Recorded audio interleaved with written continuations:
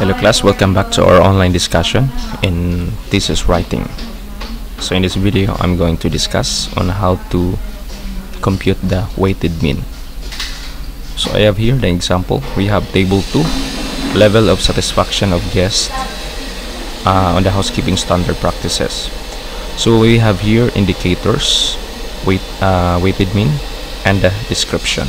So these are the descriptions, these are the weighted mean, and then this is the overall mean, and this is the example of indicators: housekeeping services, cleaning and preparing rooms, customer service. So these three are the indicators, and under the indicators we have items. So in housekeeping services we have 6 items.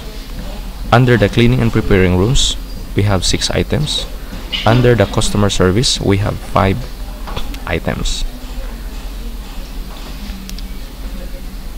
So now the question is how to compute the weighted mean. How we come up with the 3.60. So I do believe that you are already done collecting the data from your respondents. So I will present to you on how to compute the weighted mean using the Excel, Microsoft Excel. So here in this column we have respondents. We assume that we have 25 respondents, respondents 1 to respondents 25. And then for the table 1 we have here 6 items in housekeeping services indicators. So I present here 6 items in the housekeeping services indicators. So assuming that the respondents 1 answered 4 in the item number 1, respondents 2, we assume that he or she answered 3 in items number 1. So this one, item number 1, item number 2, 3, 4, 5, and 6. Now how are we going to compute the weighted mean using the Excel? So it is simple. You will just type equals and then type average and then open parentheses,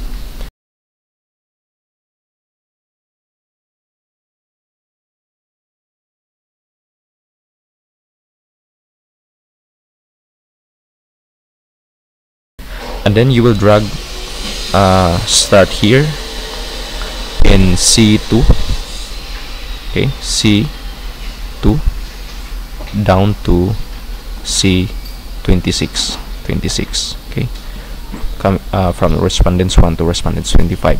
Then you will click enter. So you will come up with 3.60. So that is the weighted mean in item number 1, 3.60. 3.60 in item number 1. Okay. So if we will use a calculator instead of Excel, you'll just add all the responses of the respondents.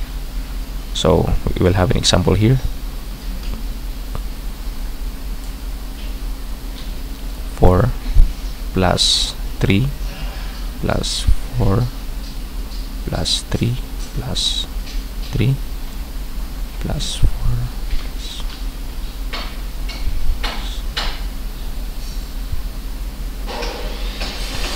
Okay, so on and so forth. So you will just add all these responses of the respondents. So we will assume that these are the answer of the respondents. Okay, so I'll just add this one. For manual, you will just add everything.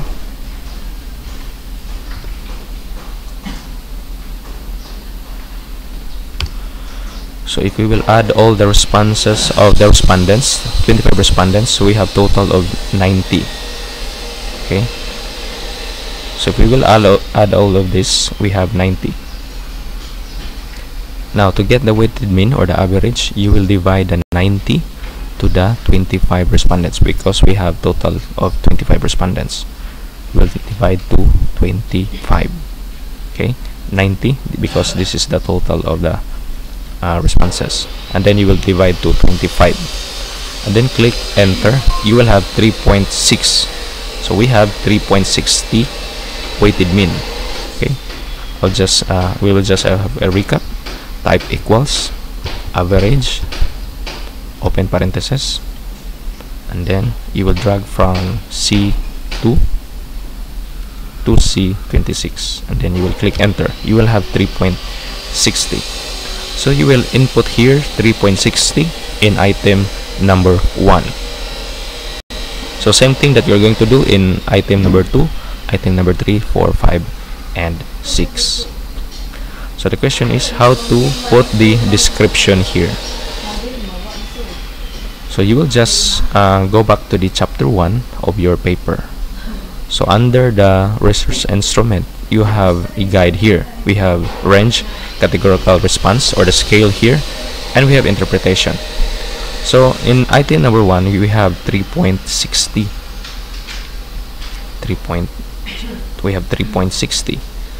So you will just look to the guide in the research instrument. So 3.60 is under in the very satisfied categorical responses. Okay, because the 3.60 is in the middle of 3.26 to 4.0.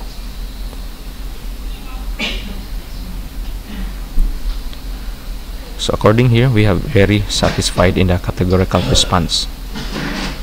So in your table, you will type very satisfied. Okay, so this is how to compute the weighted mean.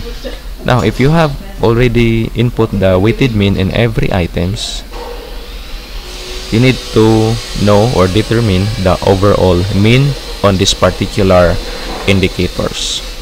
So what you are going to do is same thing. You will just add 3.60, 3.40 to 3.56 and then divide to 6 because we have 6 items here. So I will give you an example here. 3.60 plus 3.40 plus 3.60 plus 3.44 plus 3.60 plus 3.56. So I add all the 6 weighted mean in the housekeeping services indicators. So when I add all of this, we have 21.2. And then we will divide to 6 because we have 6 items in the housekeeping services indicators. 6 items. Okay, and then we will click enter. We have 3.53333. So we will have overall weighted mean of 3.53. So the 3.53 is also under the very satisfied categorical response.